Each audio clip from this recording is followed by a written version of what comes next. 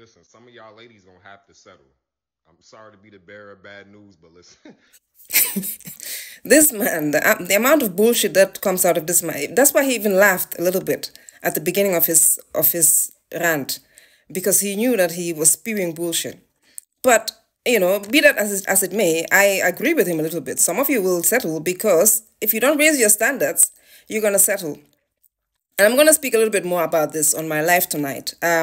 But I just wanted to jump on this trend that is past a little bit, because I talk about women raising their standards, and he's talking about settling.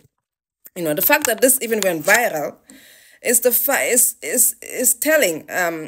I think it's because he said it. He said it. It's something outrageous to say that, to ask women to settle, and that's why this thing went viral like this.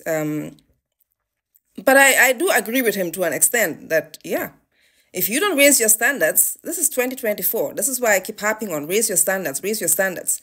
You cannot be in a toxic relationship and say you want to be in a relationship that is, better, a relationship that serves you.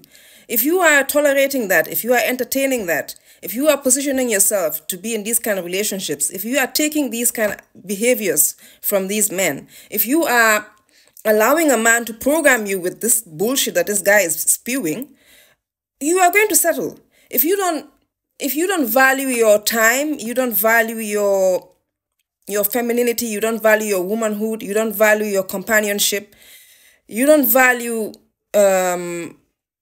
your space, your presence, you will settle. So yeah, he's right in that sense. But you know, uh, I got a lot of other things to say about this guy. But yeah, I do agree with him a little bit.